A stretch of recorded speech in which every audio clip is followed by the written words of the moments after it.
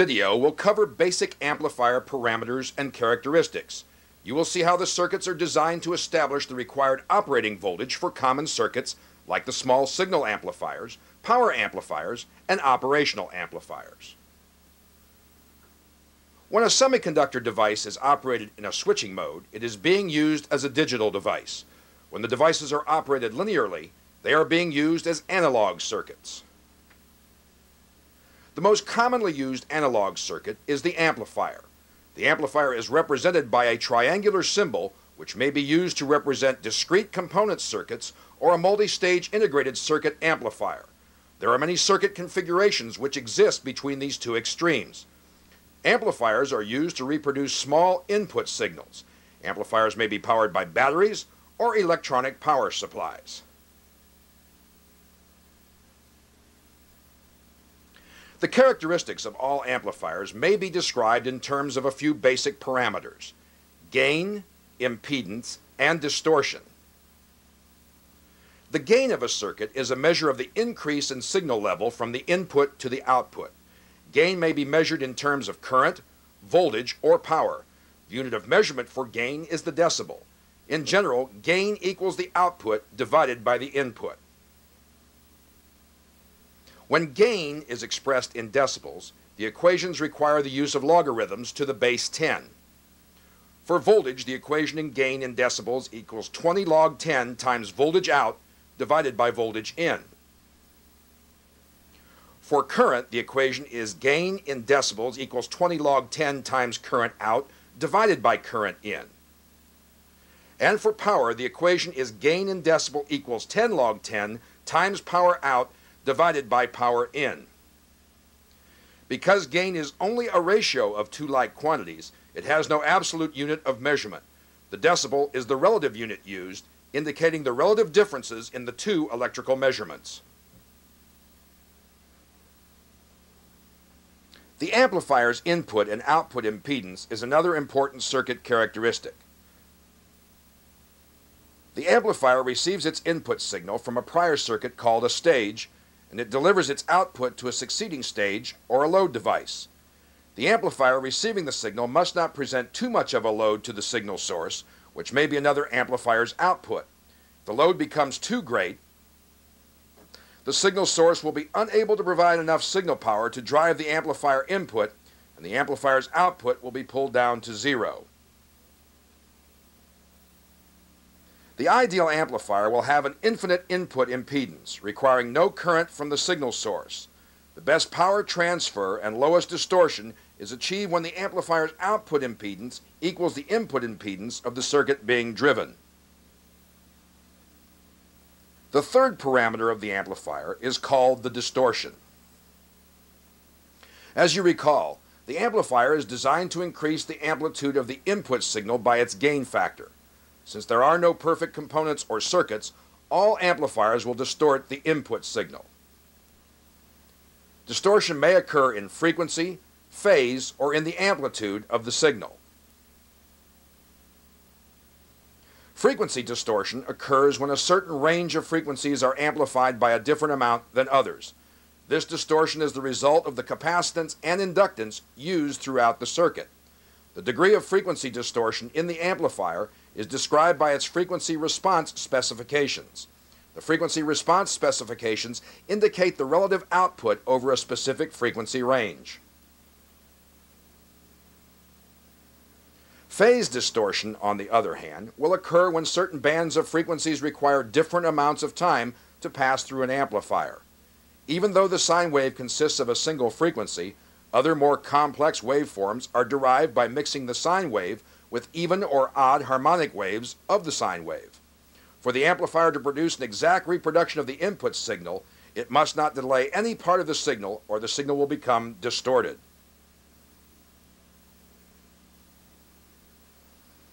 Amplitude distortion occurs when the output signal is not a faithful reproduction of the input signal or wave shape.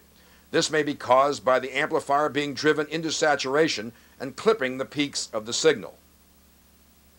There are three other types of amplitude distortion: harmonic, intermodulation, and transient intermodulation.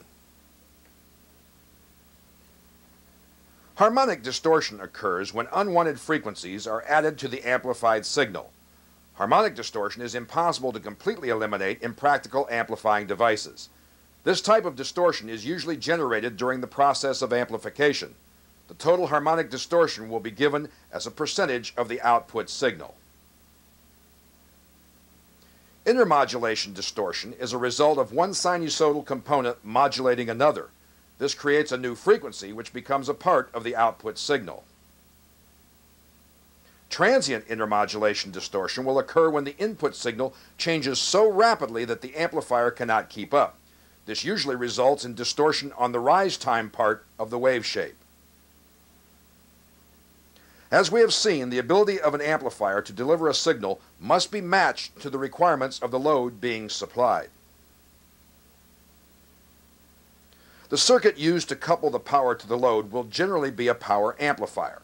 The power amplifier is usually fed by voltage amplifier stages. The voltage amplifier is used to boost the incoming signal to a level sufficient to drive the power output stage. Voltage and power amplifiers have significant differences from one another. Therefore, we will examine them separately.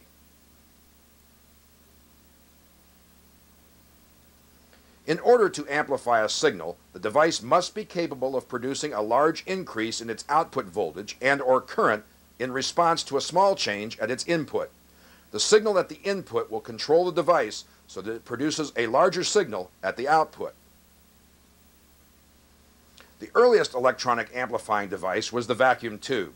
The input signal is applied at the control grid, which is placed between the cathode and plate of the vacuum tube.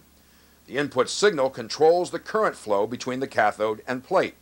The large plate current is much larger than the current supplied by the input signal. Today, however, most general-purpose amplifiers use semiconductor devices to provide amplification. The bipolar transistor and field effect transistor will perform the same function as the vacuum tube, but they do it much more efficiently. The semiconductor will use far less current for the same amount of amplification. Semiconductor devices used in power amplifiers differ from those used in voltage amplifiers, both physically and electrically.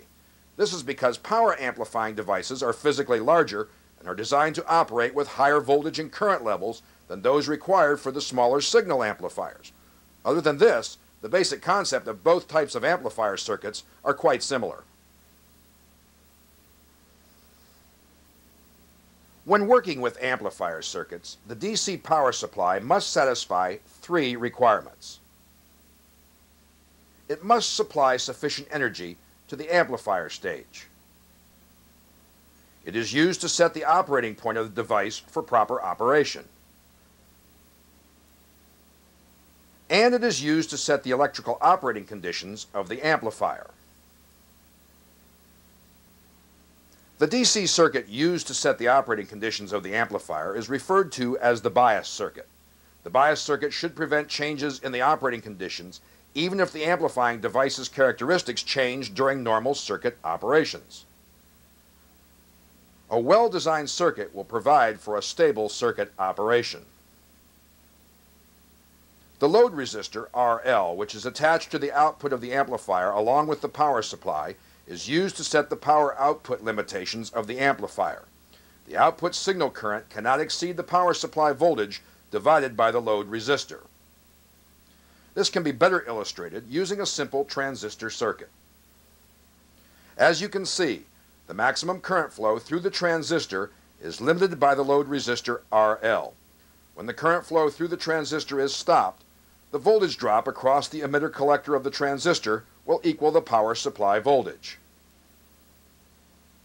Between the saturation and cutoff limitations of the transistor, there are an infinite number of current levels. Therefore, the current flowing in the output circuit at any instant must be between these two limits.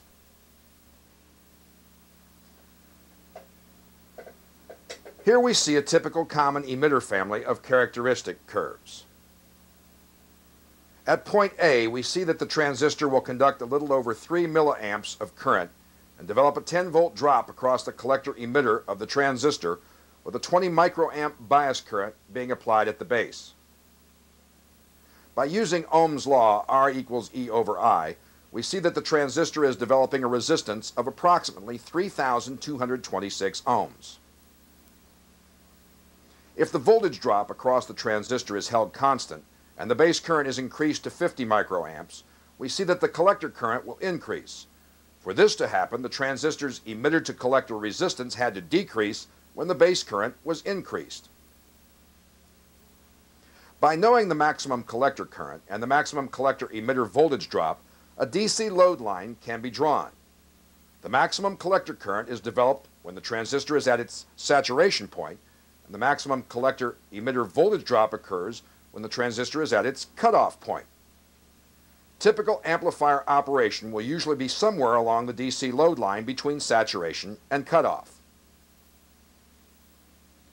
When no input signal is applied, the amplifier's operating condition will be at a specific point on the DC load line called the quiescent operating point, or simply its Q point.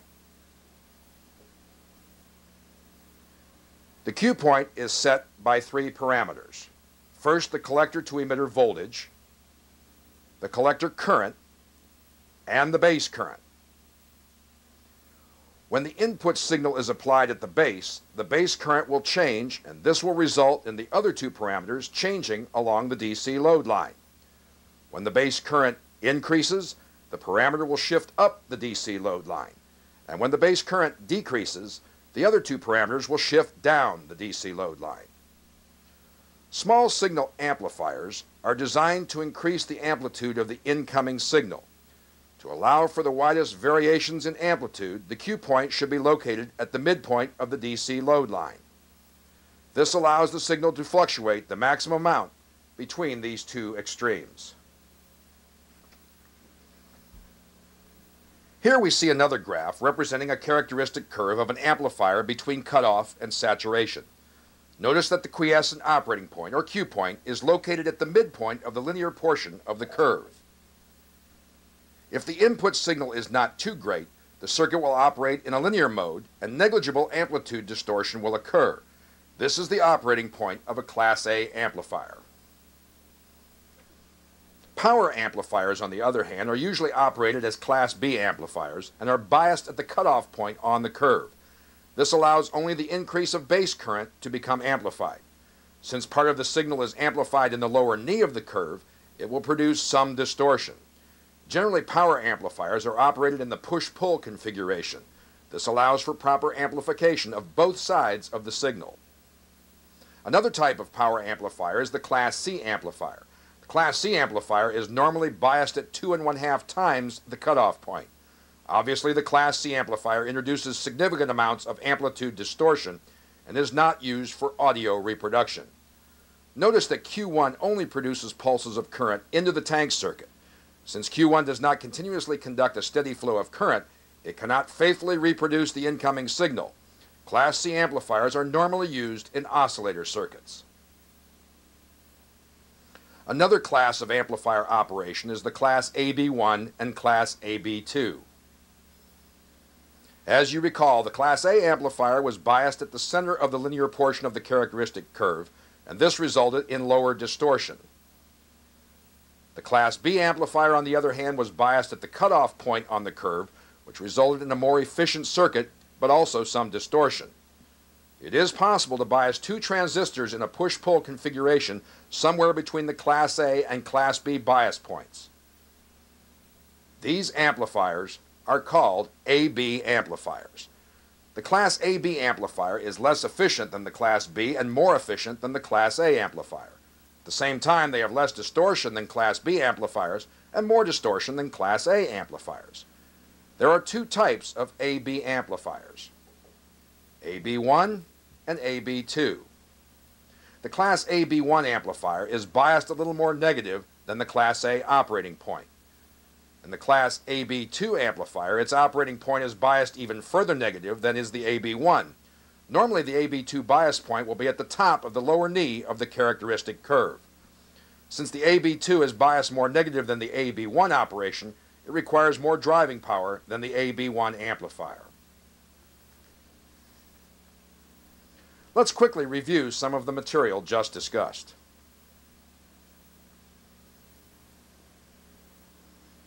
The characteristics of an amplifier may be described in terms of a few basic parameters: gain, impedance, and distortion. As you recall, the gain of a circuit is a measure of the increase in signal level from the input to the output. The input and output impedance of an amplifier must be matched to the connecting circuits if good power transfer and low distortion are desired. There are three basic types of distortion which may occur in an amplifier circuit. These are frequency distortion, phase distortion, and amplitude distortion. The DC power supply used for an amplifier circuit must satisfy three requirements. It must supply sufficient energy to the amplifier stage, it is used to set the operating point of the device, and it is used to set the electrical operating conditions of the amplifier circuit.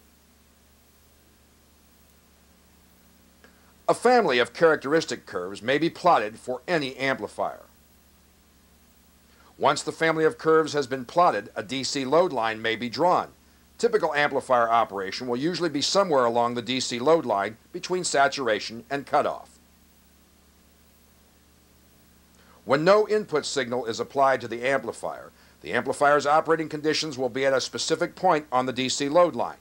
This point is referred to as the quiescent operating point, or simply the Q point. The quiescent operating point is set by three parameters: 1, the collector to emitter voltage; 2, the collector current; and 3, the base current.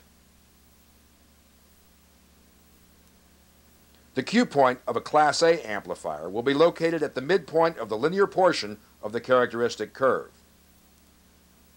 The Q point of a Class B amplifier will be located at the cutoff point on the characteristic curve. And the Q point of a Class C amplifier will be located at approximately 2½ times the cutoff point.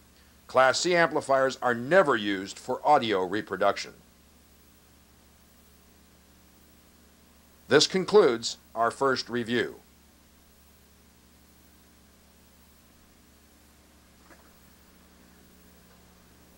As you learned earlier, the operating point of the amplifier is set by the bias circuitry. This will usually be a fixed current bias arrangement. The base bias current is determined by the VCC and the base bias resistor RB. The fixed bias circuit shown is quite simple, requiring a minimum number of components. However, in a practical circuit, the bias requirements of a circuit will change during normal circuit operation. As the ambient temperature changes, so will the biasing requirements of the transistor. This is due to the fact that as the temperature increases, the collector current through the transistor will also increase, so some other bias arrangement is generally preferred. The base bias arrangement shown here will provide some improvement over the previous fixed bias circuit. This circuit uses collector feedback bias to allow the base current to react to changes in collector current. As you noticed, the base resistor is attached to the collector of the transistor and not to VCC. If the collector current increases for any reason, the collector voltage will decrease, which will cause the voltage being applied to the base of the transistor to decrease. This in turn will cause the transistor to conduct less current and stabilize the circuit. By using the collector feedback method, the base current can be controlled by the collector current of Q1. However, this does create a new problem. Since some of the circuit's AC output is fed back into the base of the amplifier during normal operation, it will reduce the gain of the amplifier. Even though the gain loss may be a disadvantage, the collector feedback bias is widely used because of its simplicity.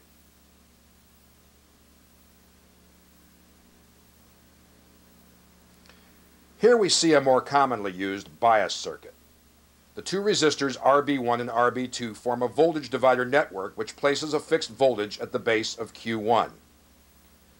This voltage divider also places a fixed voltage drop across the emitter resistor RE, which in turn sets the emitter current at a constant level. Since most of the current which flows into the emitter will also flow through the collector, it ensures that the collector current will remain constant. The voltage drop developed across RB2 will equal the sum of the voltage drops across RE and the emitter base junction of Q1. The emitter base junction will normally have a 7/10 volt drop. Therefore, the voltage drop across RE will be 0.7 volt less than that of RB2. Care must be taken when choosing the values of RB1 and RB2 to ensure that changes in the transistor's base current do not affect the DC bias at the base. The current flow through RB1 will be the sum of the base current and the input current and the current flow through RB2.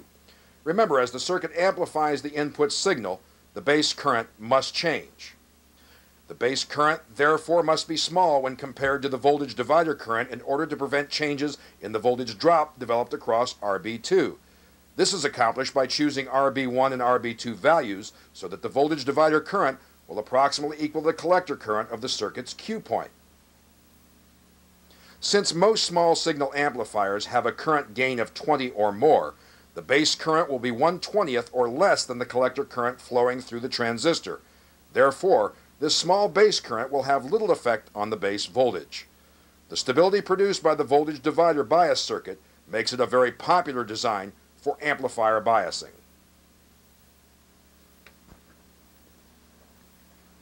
Usually, small signal amplifiers are used for the first several stages of an amplifier system. Therefore, coupling networks are used between the different stages to transmit the modulated signal from one stage to the next without upsetting the bias of the individual stages. One of the most common coupling devices is a simple series capacitor that has a reactance low enough to pass the signal without attenuation while blocking the DC bias levels between the stages.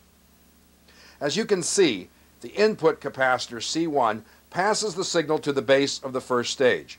The signal is then amplified and passed through capacitor C2 into the next stage for further amplification.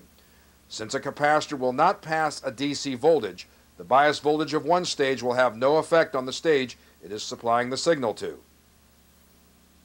Another common coupling method uses a transformer to electromagnetically couple the stage together. As you can see, the collector resistor of the first stage has been replaced with a transformer. Changes in the collector current are electromagnetically coupled to the secondary of the transformer. The transformer secondary is then connected to the input of the next amplifier stage. Again, the DC bias voltage of the first stage is isolated from the base voltage of the second stage. Both the transformer and capacitor coupling methods are used for amplifying AC signal voltages. When using the voltage divider bias circuit, the current will flow through both the emitter resistor RE and the load resistor RL. Even though the primary purpose of the emitter resistor is in its stabilizing effect in the bias circuit, it will develop some of the signal voltage across it, which in turn reduces the output voltage drop at the collector. This results in a decrease in the gain of the stages. Therefore, in small signal amplifiers, the emitter resistor RE will be bypassed with a large capacitor CE. Capacitor CE will provide a low impedance path for any AC signal current. This eliminates any reduction in gain caused by the emitter resistor. The ideal small signal amplifier should amplify all frequencies equally within the linear portion of the characteristic curve. But due to the biasing circuitry and coupling circuitry of the amplifier, this ideal situation cannot exist. As you recall, the reactance of a capacitor depends upon the frequency being applied to it. The reactance increases as the frequency decreases. Therefore, at low frequencies, the coupling capacitor may attenuate the incoming signal.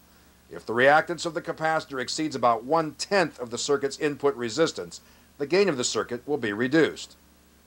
The emitter bypass capacitor and the output coupling capacitor will also affect the gain of the circuit at low frequencies. This will result in a reduction of the output signal. At higher frequencies, the intercapacitance of the transistor will reduce the gain of the amplifier, again resulting in a reduction of the output signal.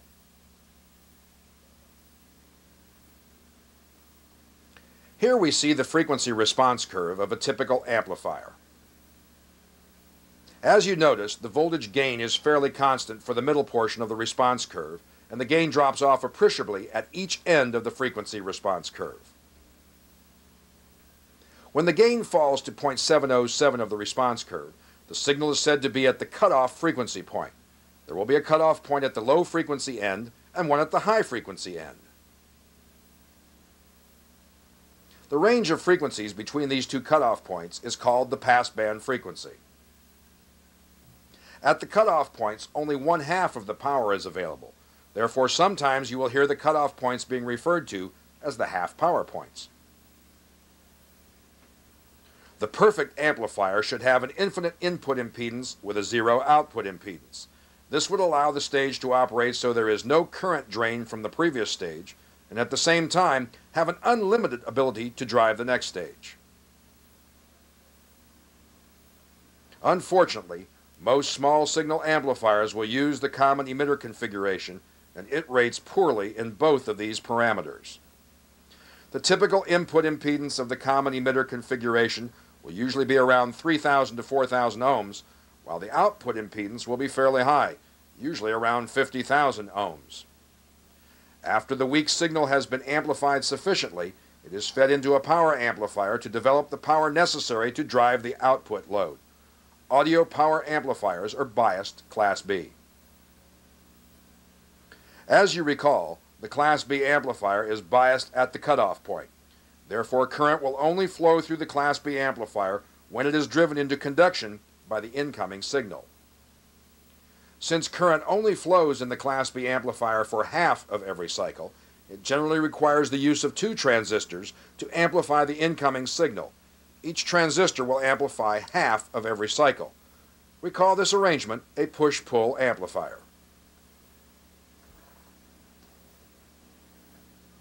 As you can see, when the current through one transistor increases, the current through the other transistor will decrease. The increasing magnetic field produced in 1/2 of the output transformer is aided by the decreasing magnetic field produced in the other half of the transformer. This gives the effect of one transistor pushing while the other transistor is pulling. From this illustration, we see when the top of the secondary on T1 is positive with respect to the bottom of T1, the signal current will flow from the center tap winding into the junction of R3 and R4. At this point, Q1 is forward biased and Q2 is reverse biased. Therefore, the current will flow through R1 and into the emitter base junction of Q1. A small percentage of the current flowing into Q1 will flow through the base area and back to the top of the secondary of T1. The remainder of the current will flow through the collector of Q1 and into the top of the primary of T2. From here, the current will flow from the center tap back to B+. A small bias current will flow from the common through R4, then through R3, and into the positive side of the power supply.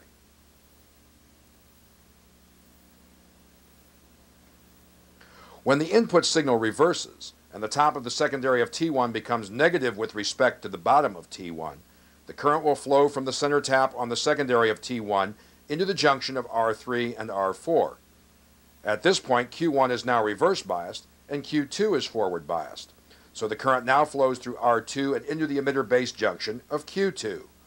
Some of the current will flow through the base and back to the bottom of the secondary of T1. The remaining current will flow through the collector of Q2 and into the bottom of the primary of transformer T2. From here, the current will flow to B+. Once again, a small bias current will flow from the common through R4, then through R3, and back to B+.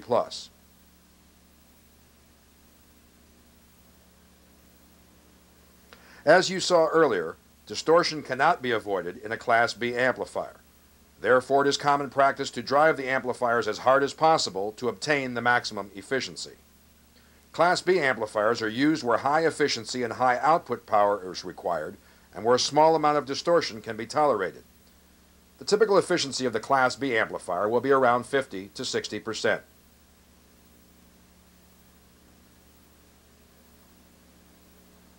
So far, we have examined the Class A amplifier and the Class B amplifier.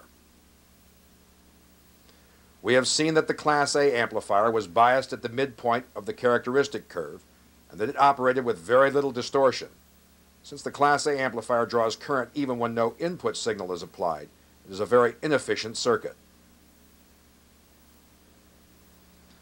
The Class B amplifier, on the other hand, was biased at the cutoff point. Therefore, the Class B amplifier will have a small amount of distortion and is more efficient since it only draws current when it has an incoming signal. The Class B amplifier is also generally operated in a push-pull operation, which requires the use of two transistors and a center tap transformer. The push-pull amplifier can also be biased as AB1 or AB2 amplifiers. This places the bias point between the Class A and Class B operating points.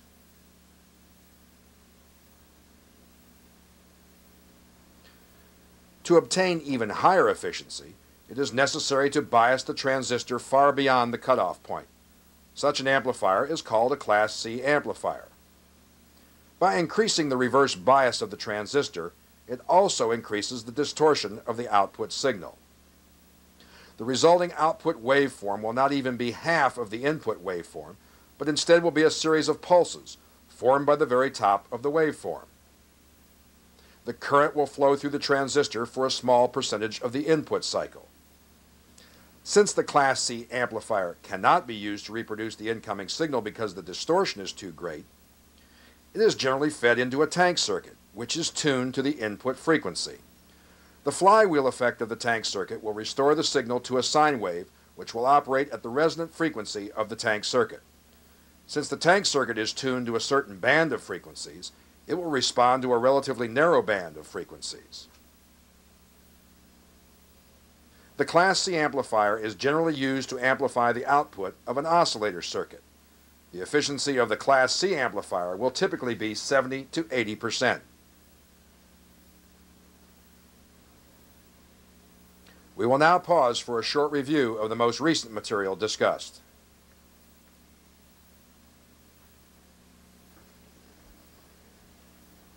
Class A amplifiers are generally used for the first few stages in many amplifying systems. This is due to the fact that Class A amplifiers will reproduce the incoming signal with very little distortion. Class A amplifiers are biased at the midpoint on the characteristic curve, so the amplifier can amplify the incoming signal by equal amounts along the linear portion of the curve. Capacitors and inductively coupled coils are used as coupling devices between amplifier stages so that the biasing arrangement of one circuit does not affect the circuit it is feeding. Class B amplifiers are generally used as the final stage in the amplifier system. Class B amplifiers are designed for power and will typically use two transistors in a push-pull configuration.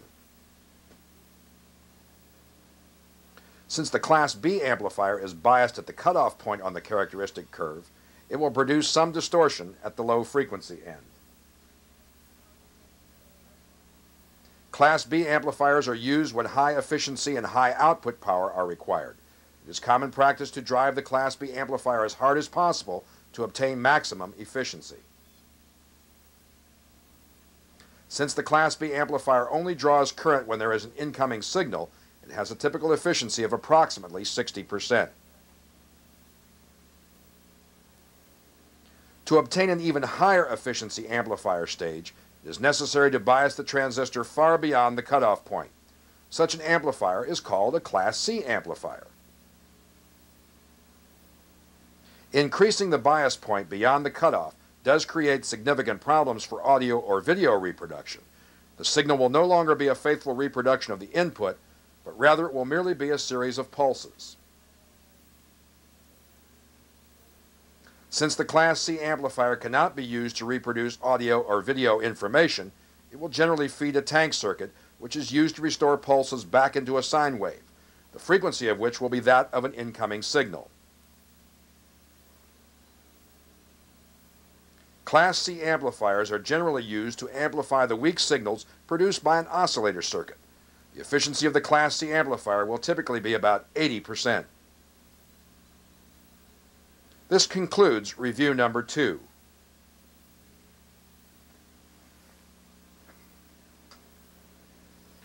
Most amplifiers used in today's modern equipment are contained in a single package called an integrated circuit. These amplifiers are usually a multi-stage type with a non-inverting and inverting input. The input marked with the plus is called the non-inverting input, and the input marked with the minus is called the inverting input. One of the most common IC amplifiers is the operational amplifier, or op-amp for short. Today's operational amplifier is so inexpensive that millions are used in circuits throughout the world. Their low cost, versatility, and dependability have expanded their use far beyond those envisioned by the early designers.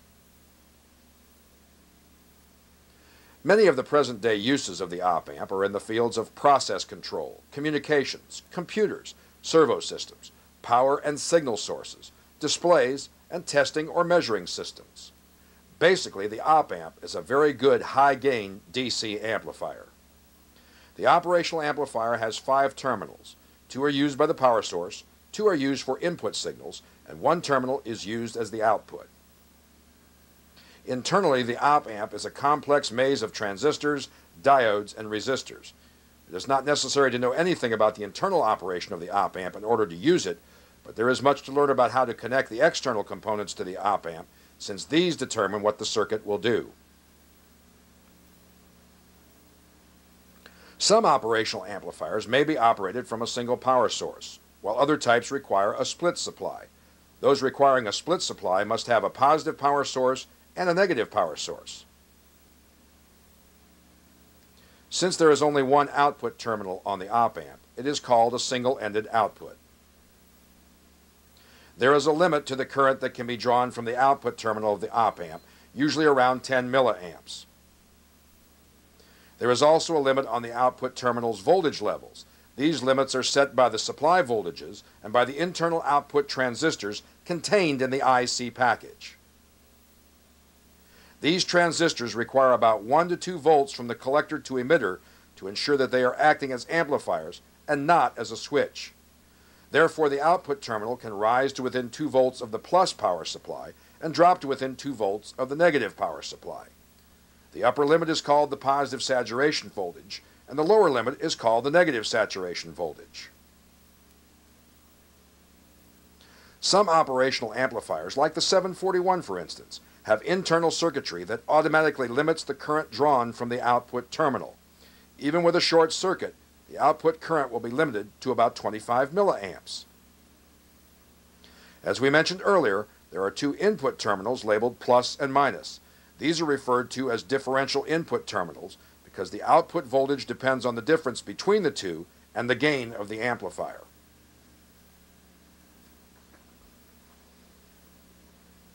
As you see in this illustration, when the non-inverting input is made positive with respect to the inverting input, the output will be positive with respect to the ground. And when the non-inverting input is made negative with respect to the inverting input, the output will be negative with respect to ground. The polarity at the output terminal will be the same as the polarity at the non-inverting input terminal. Therefore, the plus is called the non-inverting input, and the minus is called the inverting input, since the output signal is opposite of that being applied to the inverting input terminal. With no feedback between the output terminal to the input terminal, the open-loop gain of the 741 op-amp will be about 200,000. With the open-loop gain being so high for the op-amp, the input voltages could only swing plus or minus 55 microvolts if the op-amp is operated from a plus and minus 13-volt power source.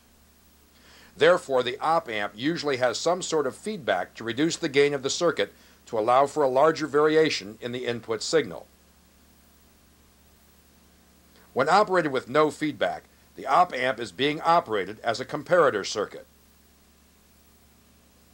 In a comparator application, the op-amp does not operate as an amplifier, but rather as a switching device used to indicate when a voltage level is above, below, or equal to a known reference voltage. Here we see an op-amp being used as a voltage level indicator with 2 light-emitting diodes at the output. This circuit can be used to indicate the charge level of a battery on a battery charger. When the voltage at the non-inverting input is below the reference voltage being applied at the inverting input, the output voltage will be negative and LED 1 will be lit. As the voltage from the battery increases to a level that is greater than the reference voltage, then the output voltage will swing positive and LED 1 will turn off and LED 2 will turn on. This would indicate that the battery was fully charged. One of the most important applications of the operational amplifier is in its ability to deliver an undistorted, larger version of the input signal. When used as an amplifier, an external feedback resistor will be connected between the output terminal and the inverting input terminal of the op-amp. This resistor will provide a negative feedback from the output into the input of the device. As we shall see, there are many advantages obtained with negative feedback. One advantage is that the circuit performance will no longer depend on the open-loop gain of the op-amp, because by adding the feedback resistor, a loop was formed from the output to the input. The gain of the circuit will now depend largely on the feedback resistor. For best results, 1% resistors should be used for the feedback device.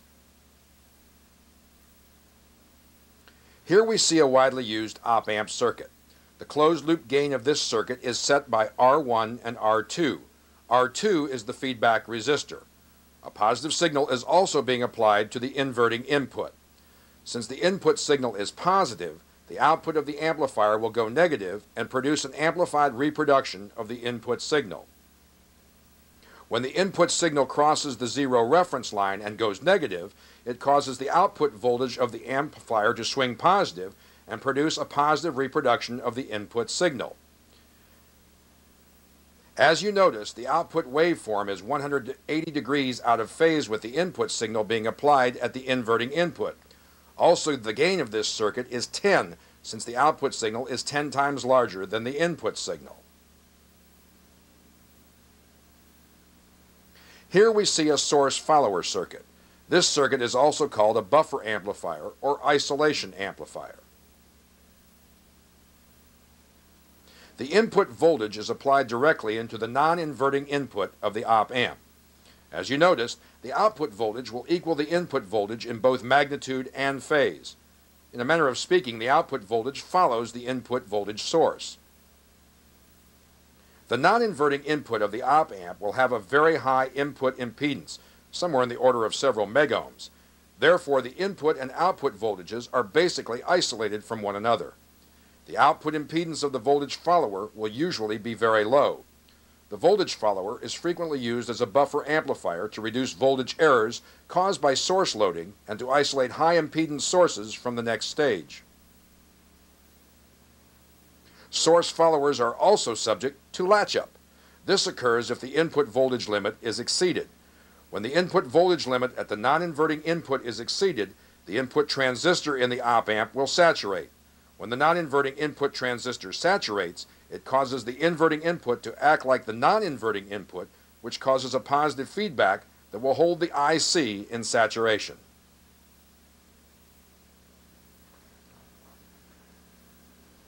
As you have already seen, the operational amplifier may also be used as a comparator.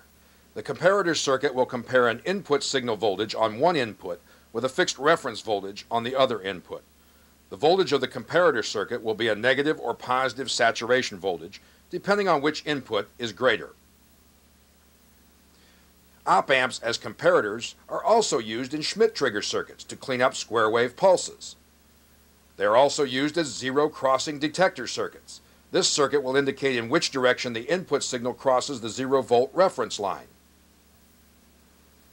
The op-amp as a comparator can also be used as a voltage level detector to indicate when the input voltage reaches a given reference voltage. And the comparator can also be used to generate triangular or square wave pulses. Even though the general purpose op-amp can be used as a comparator, there are circuits designed specifically for this purpose. The LM119 is such a device. Here we see a simple zero crossing detector using the 301 operational amplifier as a comparator. The input signal is a triangular voltage which is being applied across the inverting input. The non-inverting input is connected to ground. The output of this circuit is a square wave pulse that operates between the positive voltage saturation and the negative voltage saturation points. As the triangular input signal crosses the 0 volt reference line and goes positive, it causes the output to saturate at the negative saturation point. When the triangular input signal decreases back to the 0 reference line again and goes negative, it causes the output to saturate at the positive saturation point. In a practical comparator circuit, as the input signal approaches the 0 reference line, The internal noise in the op-amp will cause the circuit to false trigger. This can be eliminated by the use of positive feedback. Positive feedback can be achieved by taking part of the output voltage and feeding it back to the non-inverting input of the device. This will create a variable reference voltage at the non-inverting input because the feedback voltage will depend on the voltage at the output. Resistors R1 and R2 form a voltage divider network at the output of the device. The feedback voltage is taken from the junction of these two resistors. When the output voltage is at the positive saturation point, the feedback signal is referred to as the upper threshold voltage. This occurs when the voltage at the non-inverting input is greater than the voltage at the inverting input. When the voltage at the inverting input becomes slightly more positive than the feedback voltage, then the output voltage will begin to decrease in amplitude. By using positive feedback, the output voltage will drop even faster and it will quickly drive the output into the negative saturation region. This results in a more stable switching action when the output switches polarity. When the output is at its negative saturation point, the feedback signal is called the lower threshold voltage. The device will stay in the negative saturation region as long as the inverting signal is more positive than the feedback signal. When the inverting signal becomes less positive than the feedback signal, then the output voltage will begin to swing in the positive direction. As the output voltage begins to increase in the positive direction, the positive feedback being fed into the non-inverting input will cause the device to snap into the positive saturation point. As you can see, the positive feedback causes the output voltage to snap from one saturation point to the other at a faster rate. This is due to the regenerative action of the positive feedback signal. Thus, the positive feedback eliminates false output transitions. The performance of a comparator circuit can be judged by the amount of time it takes for the device to switch from one saturation point to the other. This time is referred to as the hysteresis of the circuit, and the voltage between these two switching points is called the hysteresis voltage. Even though the positive feedback made the operational amplifier's output switch at a faster rate from one saturation point to the other, the transition time is much too slow for many applications. It can typically be several microseconds. For faster switching times, special op-amps are designed specifically for fast comparator applications. The LM710 and the LM311 are two such op-amps. The LM710 has a switching time of only 40 nanoseconds, and the LM311 has a switching time of approximately 200 nanoseconds. Here we see two precision operational amplifiers. They are the LT1013 and the LT1014. The characteristics of the LT1013 and the LT1014 make them especially useful in such applications as instrumentation amplifiers or any other situation where the op-amp must closely adhere to critical performance standards. These op-amps can be operated from a single 5-volt DC power supply or from a dual polarity power supply with voltages up to plus and minus 22 volts. Their drift voltage is less than 2 microvolts per degree centigrade with an offset voltage of less than 150 microvolts. The open loop gain of the LT1013 and LT1014 are in excess of 8 million with a slew rate of 0.4 microseconds. Each amplifier section will only use 350 microamps of current and can source or sink up to 20 milliamps of load current. The relatively high current consumed by the bipolar integrated circuit amplifier has long been a drawback to their use in battery-powered circuits. Thanks to CMOS technology, a new generation of micro-power linear ICs have overcome this problem. Most CMOS linear ICs can be powered by a single polarity power supply with voltages ranging from 2 to 3 volts. Some devices can be powered by a 1-volt power source. The CMOS operational amplifier has an extremely high input impedance. It also has a unity gain bandwidth that exceeds 1 megahertz, as well as a very high gain factor. As you can see, the CMOS op-amp has a lot of potential. Even though the CMOS operational amplifier consumes very little power, it is important that you realize that some circuits which are designed with the CMOS device can consume nearly as much power as those designed with their bipolar counterparts. This situation occurs when the device is required to drive light-emitting diodes, loudspeakers, relays, or any other device which consumes large amounts of power. When using a CMOS device to drive an LED, it is recommended that you use a high-brightness LED because they will emit a visible red light when the forward current is only 1 milliamp or less. Linear CMOS integrated circuits have the same vulnerabilities as other CMOS devices. The most common problem is electrostatic discharge. Even though many CMOS ICs contain protection circuits that reduce the possibility of electrostatic discharge, these devices should be handled in accordance with standard CMOS handling procedures. Also, unused input pins must be terminated at ground or one of the supply voltages. Unused pins that are left floating may pick up stray signals which cause unwanted oscillations that will greatly increase the chip's power consumption. As we have seen, the operational amplifier is a linear device, and the output of the op-amp is directly proportional to its input. The op-amp has two inputs. One is the inverting input, which is designated with the minus sign, and the other is the non-inverting input, which is designated with the plus sign. The polarity of the signal being applied at the inverting input is reversed at the output of the device. In the same respect, the polarity of the signal being applied at the non-inverting input will remain unchanged at the op-amp's output. The amplification factor, or gain, of the operational amplifier is controlled by the feedback resistor connected between the amplifier's output and the inverting input. We have also seen that the comparator is a linear circuit which has a digital output. Even though the comparator closely resembles the operational amplifier, it is designed to give an output that is either high or low, but never linear with respect to the input. Oftentimes, an operational amplifier with no feedback resistor will function as an acceptable comparator circuit. This part of the video will deal with troubleshooting the operational amplifier, since most modern equipment will contain various types of operational amplifier ICs. A total failure of a well-designed op-amp is rare because input overloads never saturate the circuit.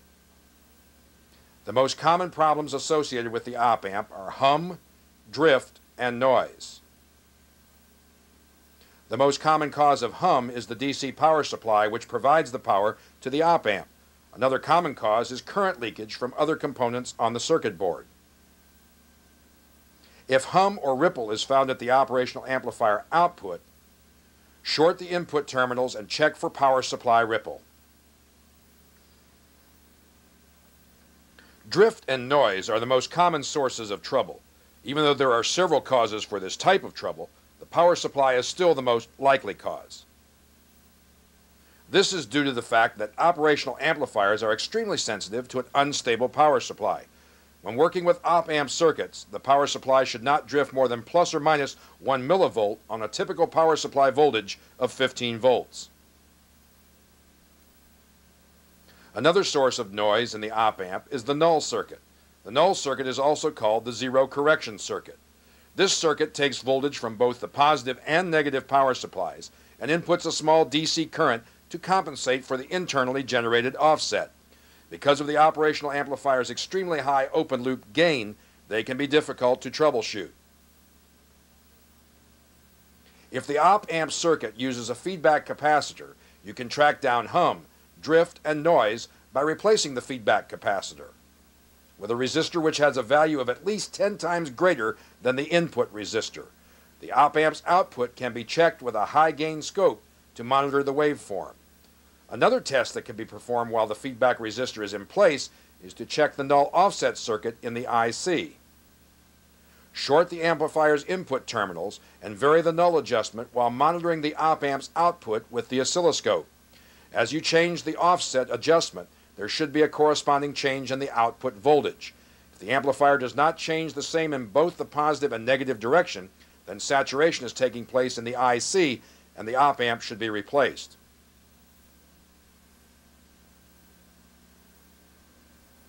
We have covered a great deal of information about amplifiers. To achieve the most from this video, it is recommended that you review it as many times as necessary to gain a thorough understanding of the principles shown to you. The future is bright for the technician who has a thorough understanding of the basics of electronic principles and theory.